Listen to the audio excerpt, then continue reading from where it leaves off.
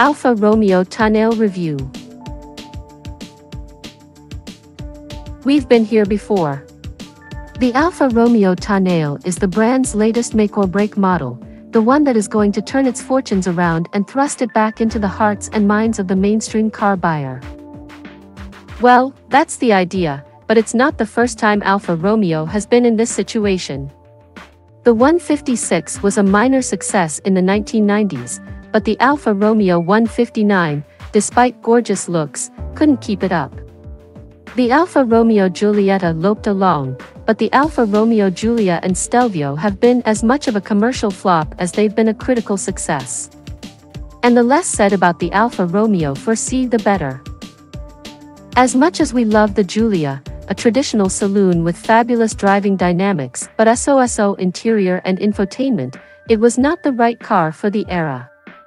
This time, Alfa is at least looking in the right direction. A premium-flavored crossover SUV with exclusively hybrid powertrains, and an electric version on the way, could hardly be more 2022. Actually, it is even more 2022 than that, because it comes with a non-fungible token, or NFT. Yes, really. The flip side of trying to crack such a popular segment is that the Tonale will have plenty of competitors and will need to find a way to stand out. Pretty much every car manufacturer short of Ferrari and Caterham have a horse in this race. The most obvious rivals are the BMW X1, Mercedes-Benz GLA, Audi Q3, Volvo XC40 and Range Rover Evoque, but you could argue that posh versions of cars like the Hyundai Tucson and Peugeot 3008 are valid alternatives, too.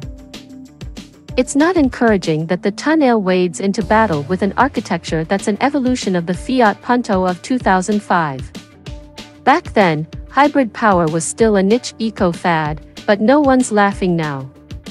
Least, we suspect, Alfa's engineers as they tried to find room for the plug-in hybrid version's battery pack. The regular hybrid was a little easier, because its 0.8 kilowatt-hours battery is small enough to live in the center tunnel. The groundwork has been done at Jeep, as the Tonale is largely based on the Jeep Compass, which is available with versions of the same powertrains.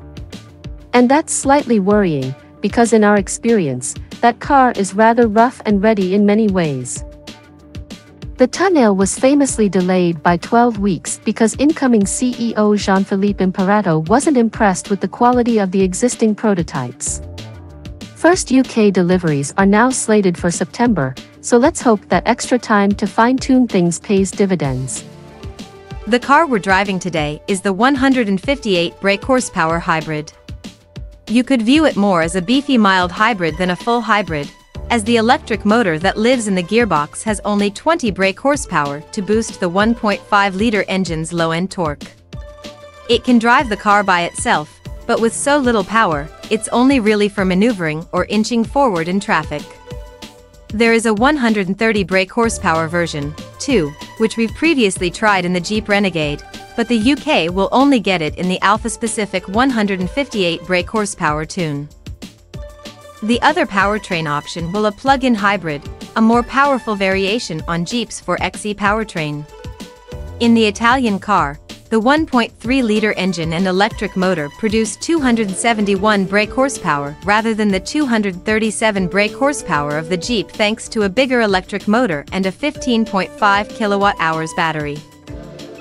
Alfa owes it to its reputation as a sporting brand to ensure even its crossover SUV handles with some vim and vigor. Riding on the same platform as the Jeep Compass, it is naturally front-wheel drive, with rear-wheel drive provided by an electric motor in the plug-in hybrids. All its rivals, including the BMW X1, are front-wheel drive, too, so that's nothing to be ashamed about. To offer more driving engagement than the class average, the Tonale uses a very quick steering rack, 2.3 turns lock-to-lock, and features torque vectoring by braking, frequency-selective dampers as standard and adaptive items and 4-piston brakes on the range-topping Veloce. The big question is whether this is going to be the car to truly save Alfa Romeo. It's a storied brand, so we certainly hope so, but in short, it's not the game changer it probably should have been. The engineers will tell you that the small electric motor and battery are right-sized, but in practice, they're undersized to provide a truly convincing hybrid experience. The engine cuts in very quickly and it gets quite buzzy when it's pushed.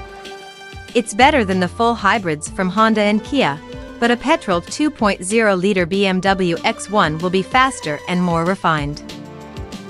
Same with the 7-speed dual-clutch gearbox, it's okay, but if you're coming from a BMW 8-speed auto, you won't be impressed with the smoothness, speed, or shift points it chooses.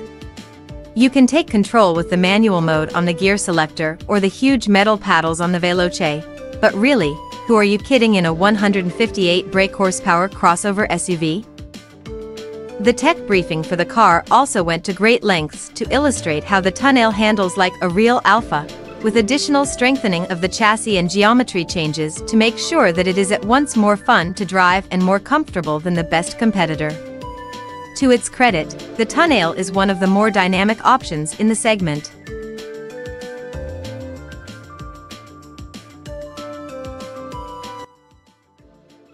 Thanks for watching. Drop a like, leave a comment, and don't forget to subscribe to watch more videos like this.